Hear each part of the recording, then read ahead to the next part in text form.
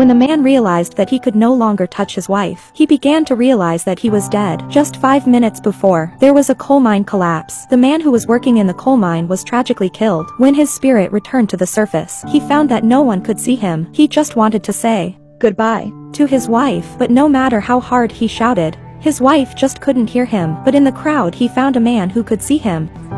You hear me? No, I can't. Please. Please, talk to my wife for me. She can't hear me, please.